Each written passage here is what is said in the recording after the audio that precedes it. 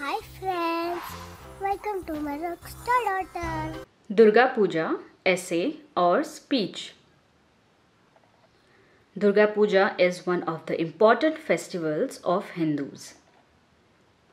Although it is celebrated across India, it is specifically famous amongst Bengalis, that is, people belonging to West Bengal. Durga Puja begins with Mahaloy. It is a show which is played on television which shows the life history or story of goddess Durga. That is, how she came into existence and how she killed demon Mahishasur. Durga Ma represents women power with different weapons in 10 different hands. Durga Puja is a 10-day long festival as on the 10th day she killed Mahishasur.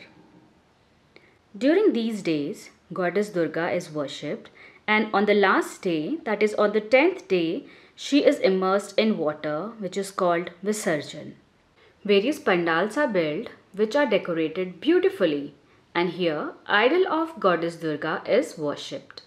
In pandals, various programs are held like dance, song, games and various other cultural activities. Different food stalls are organized where people enjoy different delicacies. On the last day before Visarjan, that is idol immersion, married ladies play the very famous Sindoor Khela. That is, they color each other with red vermilion, which symbolizes happy married life. And then they also offer sweets to each other.